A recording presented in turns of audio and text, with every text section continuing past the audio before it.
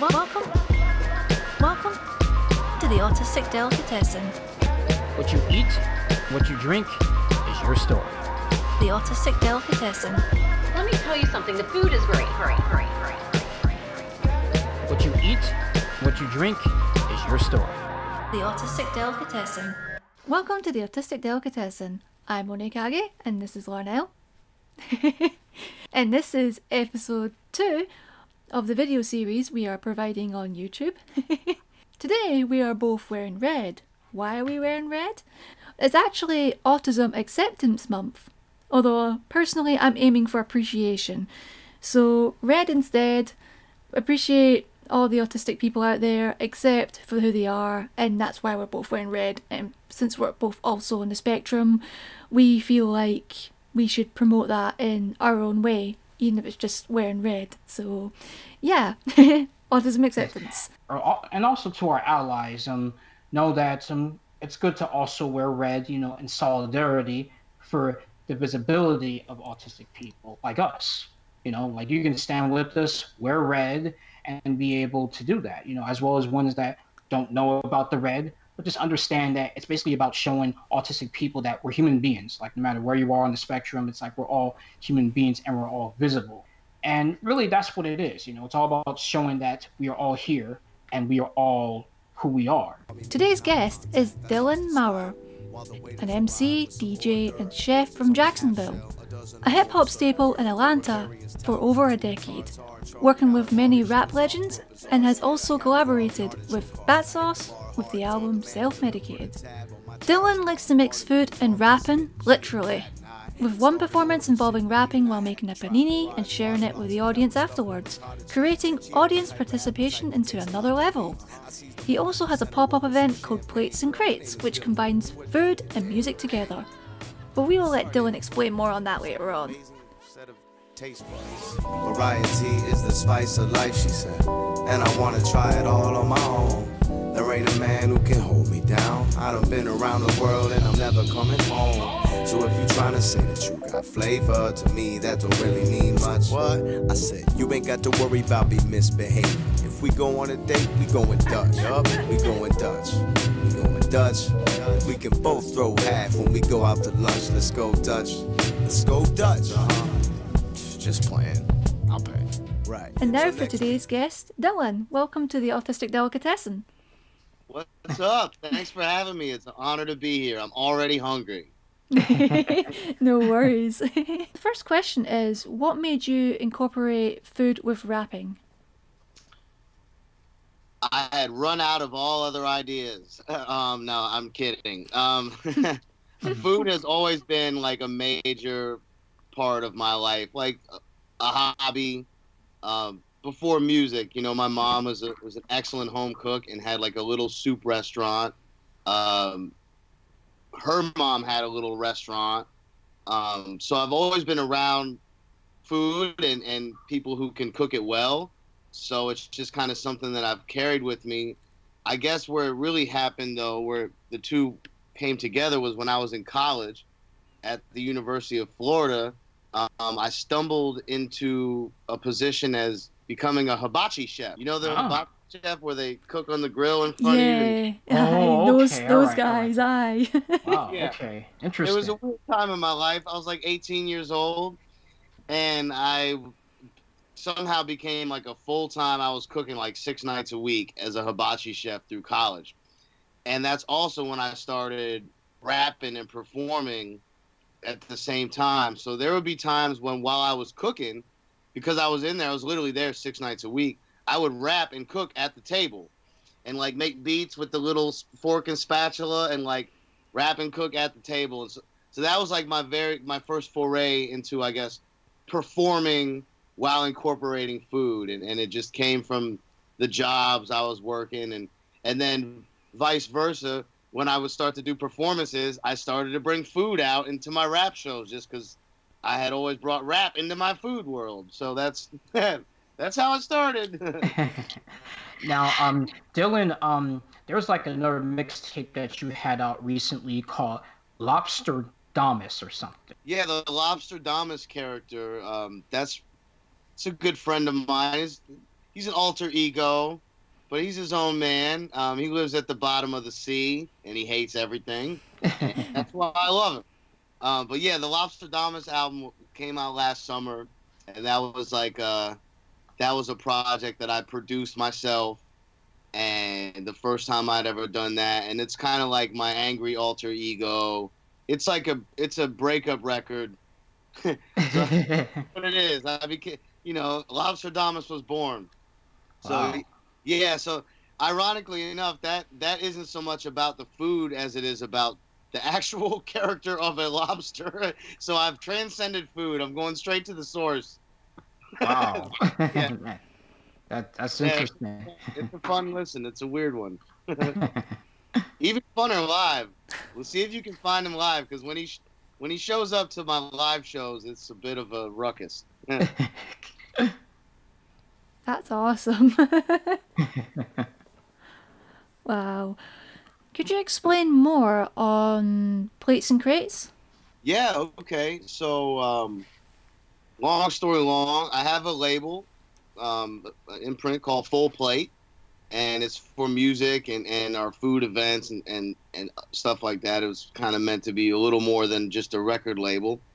But out of Full Plate came Plates and Crates, which has always been my idea to have like a cafe/record shop where you can dig for records and also snack on food.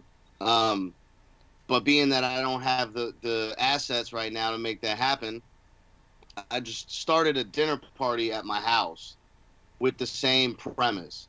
The plates represent the 5. It's now grown into a 5-course. It's always been all vegan, and now it's 5 courses, fancy stuff. Like I go hard, like trying to really create like an over-the-top, like vegan.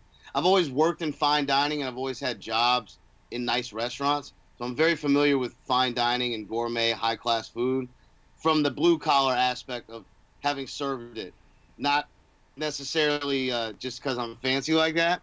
So anyway, I try to provide like a fine dining experience that I'm familiar with to apply that to like vegan cuisine, which is typically like, oh, you're going to get this soy crumbles or these, here's some fake roast beef.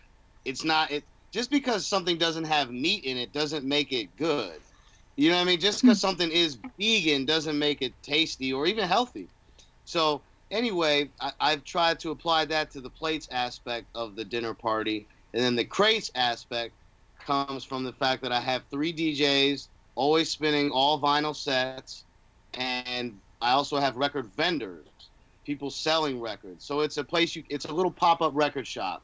So you can come dig for records, get your hands dirty, and while I'm providing a 5-course vegan feast, as well as an open bar with fancy cocktails and all that jazz. So Plates and Crates is it's a dinner party. It's been growing by leaps and bounds. Shout out to Crown Royal. We got a nice little sponsorship from them. So they're helping out with the beverage aspect of it. But it's at my house, and it's about 30 people each time, and it's about every 6 weeks. We're supposed to have one next week, but I'm going to have to postpone it due to all the madness in the world, Yeah, that's Plates and Crates. That's my baby.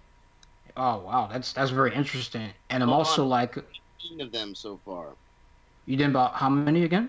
18. 18. Wow, 18 of them. That's nice. Yeah. Yeah. So one of the DJs that helps you along with that is DJ Day Tripper. Day Tripper will spin some stuff. He's a DJ too, but he's an MC. And in the regards to Plates and Crates, he's my sous chef.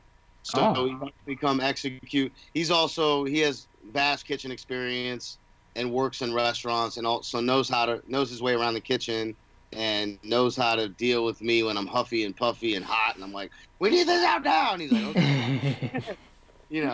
So yeah, shout out to Day Tripper. That's my dude. And before Day Tripper took on that role, Count Bass D was my sous chef for many Plates and Crates. I don't know if you're familiar with Count Bass D. Oh, I heard his stuff in the past. I was like, dang, he cooks. Yeah, what's that? I say dang, he cooks, because I've heard Count Bass D's stuff. He's really good, yeah.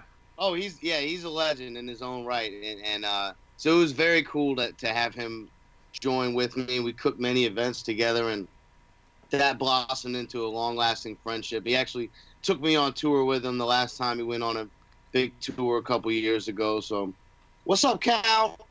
That's my dude. Yeah. So yeah, look, Plates and Crates is my thing, man. I can't wait to get back to it. I miss it. Yeah. That's awesome. It's just great to hear like something like that, just making, even if it's just like a small community. It's just such an awesome concept, really. I just find it's really cool. When I go out, I'm like so entrenched in like my hip hop lifestyle and friends, and we know all, it's like DJs and a lot of the same people that we've been running with in Atlanta together for years, and Plates and Crates cracks that wide open. Like it invites people from all walks of life, and just different folks that I wouldn't see out at the rap show, or at one of my DJ gigs or something. Just so it's an interesting crowd, and that's why I appreciate it. Just kind of you have different types of artists and creatives all in the same room, and doctors, lawyers, non-creative folks who are just fans of music and just want to be around that type of environment. So it's cool to have, because the hip hop circle, we all get around each other and we're all just like, I hate you. It's just like, why are you performing and not me? And yada yada. And it's like, so it's just like, hey, back off. We're all here. We're just eating Mm-hmm. food and listening to music. Chill. That's yep.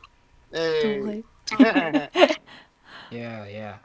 So I just want to know from you, like, obviously, like, with the whole COVID-19 crisis, it's affected, your event and all that stuff. So how have you been dealing with things since then? Well, not well. I'm more or less out of work, and we were a couple weeks ago. We had just started. Me and Day Tripper had just driven up to Burlington, Vermont. Only that's about. I'm in Atlanta, Georgia. Burlington, Vermont is almost Canada. It's the very, very top of the country. It's like you're in Ireland. Where are you at? In Ireland. Are you in Ireland, honey? Oh no, I'm actually from Scotland. Oh, Larnell, you told me not to mess that up. Yep, I told you. Hey, it could be worse. At least you didn't say England, so.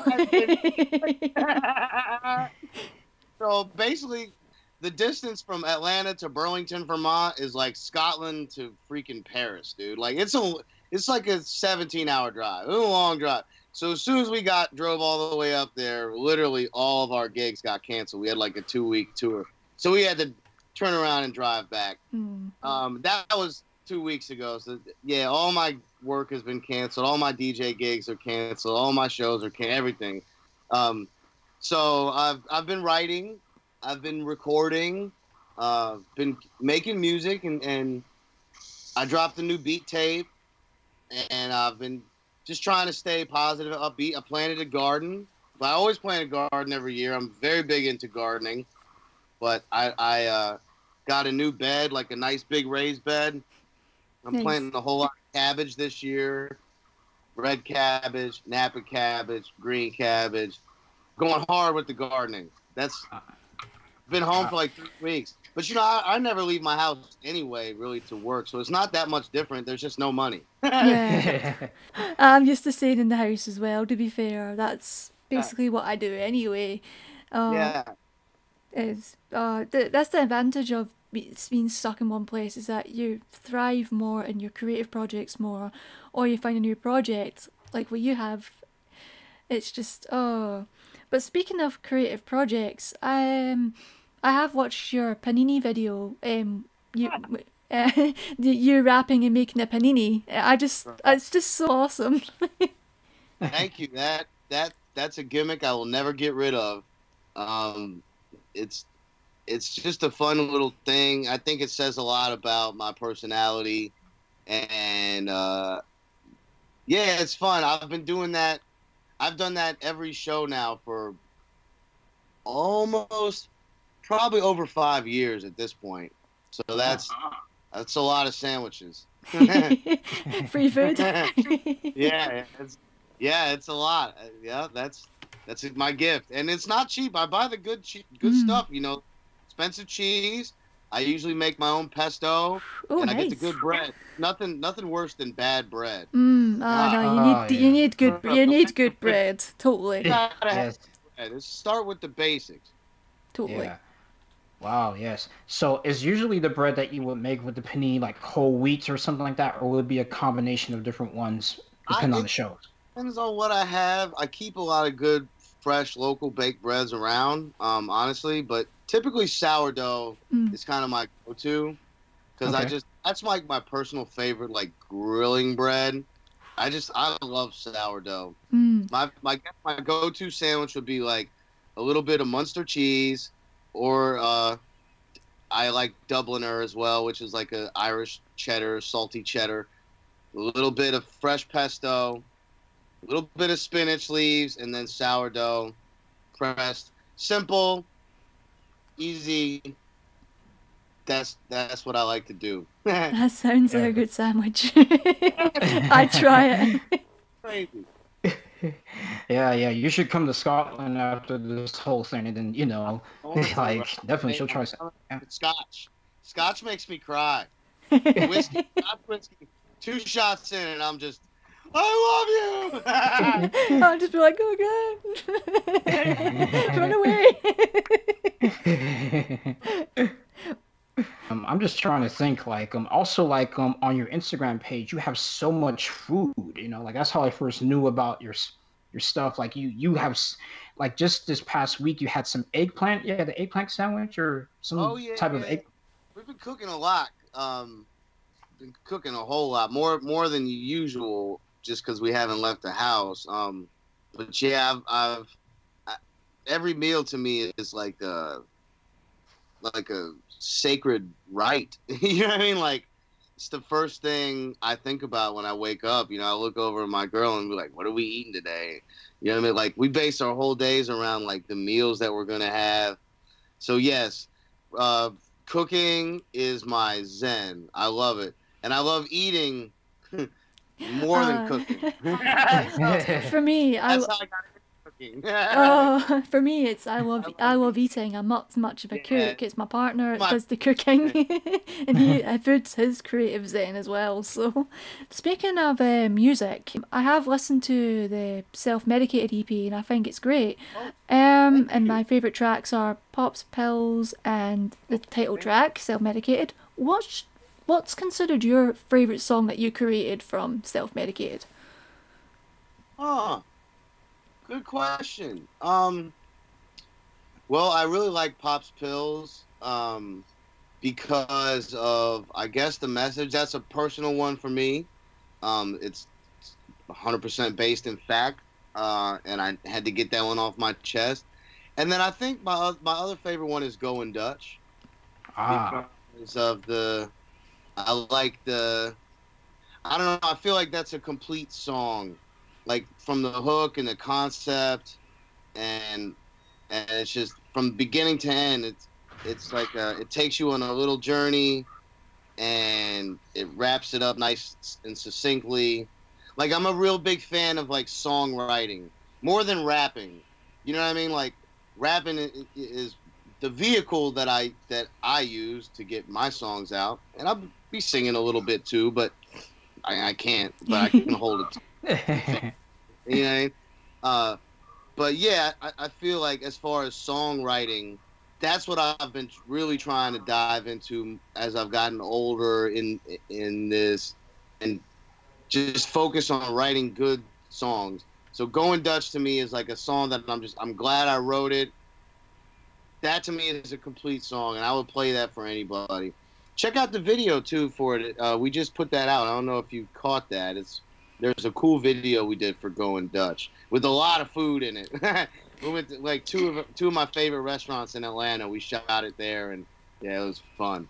Woo! That's awesome. I'll make sure to promote it on this episode.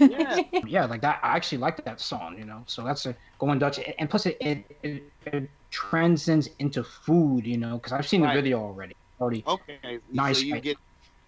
Oh, of course, like I would say Pops Pills and Going Dutch is like, one of like the tracks that I like, as well as some of the other ones and all that stuff. So I'm kind of different than my co-host right now. So it's like, but I like the whole food concept and all that stuff. And you mentioned about your girlfriend. So like, is your girlfriend also like a cook or a chef or something, or Yeah, she cooks? not professionally, but she. Shout out to Janie. She likes to eat more than me. Sounds like me. Food, so I know I'm like her dream guy because I'll be the one cooking it up. You know what I mean? And she can cook. She's Cambodian, so she has like a different set of skill set as far as the cuisine. And her mom is an amazing cook. Her mom is fantastic. So she grew up fairly spoiled because her mom just cooks all the time, all this great Cambodian greatness. But yes, we get it in together, cooking and shopping, and she's as passionate, if not more passionate, about the food than I am, for sure. Wow. Okay. Yeah. Because like I'm also too like before we get to the last question, I saw your past YouTube videos of Dillon Ate That. You used to have like a little series and all that stuff, you know? And also, of course, like you've also went out with Bat Sauce and his wife and all that stuff, Daisy, you know? Shout out to them too as well, you know? Yeah, what up, Bat and Daisy? Yes, because they were also responsible for the theme music and the music on our show, so that's another thing. Right. Yeah. That's so dope. That's cool. The connection that's awesome. So like just like I'm from that, you know, like it's funny. We all wearing the red and we all have that connection right there. But from that, like has there been any like interesting restaurants that you went with them, like you know, that had interesting dishes? Dude. All right. I'll try to make this as brief as possible. We were in. They have a pad in Berlin where they've held for 10 years, and they used to stay there all the time, but now they just spend the summer there because Berlin is mighty cold. It's like Russia. So anyway, I used to go out to Berlin and stay there for like 2 or 3 weeks for like 3 summers in a row, and we go work on music together and whatever. So one time I was out there. I believe it's the second time I was out there, and they got us a couple gigs, and we got flown out to Bulgaria. And we're in Sofia, which is the capital of Bulgaria. And didn't know this. It's like the capital of feta cheese. It's like a feta cheese. Bulgarian feta cheese is like top of the world. Did not know that. We go to this restaurant. The hosts and hostesses that flew us out were so cool, and they really wanted to like impress us. They were really like doing their best to like. They looked up to Bat and Daisy, right? So they took us to the flyest restaurant. To this day, I think that one of the top 3 restaurants I've ever been in my life. And it was an outdoor pavilion with like all these like Turkish like white tents. It was all like outdoors, and it was all in this giant lake. And then the fish they're serving you were caught from the lake. Wow. Oh, wow. Bass and certain other type of local fish that's from there. And they literally are catching the fish, and then like I can't even describe. I think there's Larnell. There's a video where I say Dillon ate Bulgaria. There's one of those, and I got a bunch of video from this meal. But like whole fish wrapped in lettuce and then covered in an egg and kosher salt. Wow. To like create like a casing, and then that was grilled, and then you like crack open the salt casing like the top of a creme brulee, and it's this perfectly steamed fish, like caught from the lake with like feta cheese and like potatoes and like herbs and veggies. But it was like the illest spread like that I'd ever seen, and it was like 20 of us outside of this outdoor pavilion. Crazy. So that was one, Bulgaria. And then the other one are just, I've been out to Vietnam and to Thailand with them and to Cambodia with them. And just the meals we've had in Vietnam, like there are these seafood kiosks that are, because where they stay in Da Nang is on the beach. Oh. And you literally, the restaurants are just right along the street with like giant tanks. It's almost like an aquarium. And you're like, what is this? It's just stuff for sale. Everything. Fish. Like 11 different kinds of lobster, stuff I'd never seen in my life, all kind of stuff. And you just walk in off the street and pick what you want, and the dude just scoops it out of the tank and weighs it, and they're like, okay, you want the garlic or the butter? Go sit down. And then it just shows up. Just cooked. You know what I mean? Like, Whoa. oh, Man, right. yes. And dirt cheap. Like, you know, Vietnam is crazy to eat. We would have amazing meals when we drank our faces off, you know, and we each just throw in like $15-20, and that's a fat tip already. Like, you know what I mean? So yeah, love it. Oh wow, yes. Yeah, that was very interesting though, yeah. So anyway, Dylan, like we can spend all day trying to talk to you, but all day, dude. yeah, but we gotta wrap this up though, you know. But anyway, Dylan, like again, where should people get your self-medicated CD? How should they get it? Yeah, it's so it's only out on vinyl. I haven't made a CD in a long time. The Lobsterdamus is on CD, but the music, all the music comes out through the label Full Plate, and you can check out. We've got a bunch of physical merchandise, vinyl shirts, CDs, whatnot, at fullplatefam.com. FULLPLATEFAM.com. Full Plate Fam. And then all the music's also on all the streaming platforms. Apple Music, Spotify, Tidal, all that. You can stream it from our Bandcamp page. All our stuff's on SoundCloud too. So we try to be everywhere for everybody, you know. But yeah, and Full Plate Fam, and that's the Instagram and the Twitter and the Facebook and all that. It's Full Plate Fam. Yeah, nice. And it's an honor to be here. Love it. The Autistic Delicatessen. I'm about to make a sandwich. I'm thinking I'm gonna make a Philly. Wow, like a nice. Is it gonna be vegan or is it gonna be like regular Philly cheesesteak? I'll put some cheese on there, but it'll be all mushrooms. Yeah, a variety of mushrooms: shiitake, crimini, portobello, sautéed on a cast iron flat top. Yeah, great. Yeah, don't talk too much. You might get me and Oni hungry. I'm hungry already. Right now, so, yeah, it's already too late. Yeah, but anyway, thank you so much for being on the Autistic Delicatessen, and again, like you know, just giving us great food as well as like some very good music right there. That's much love. It's my honor and pleasure. I appreciate y'all. I'm glad I popped up on your radar. You know, you guys are doing great work, and thank you for spreading the word, all this fabulous food and music and culture that you shine light on. Give yourselves self-hug, self-quarantine. The food is great. Well, I hope you've enjoyed this edition of the Autistic Delicatessen. If you want to know more about what me and Oni are doing, please go on to autisticdelicatessen.card.co. It's the one down at the bottom right there. If you enjoyed this video, feel free to subscribe for future content. And until next time, What you eat and what you drink is your story.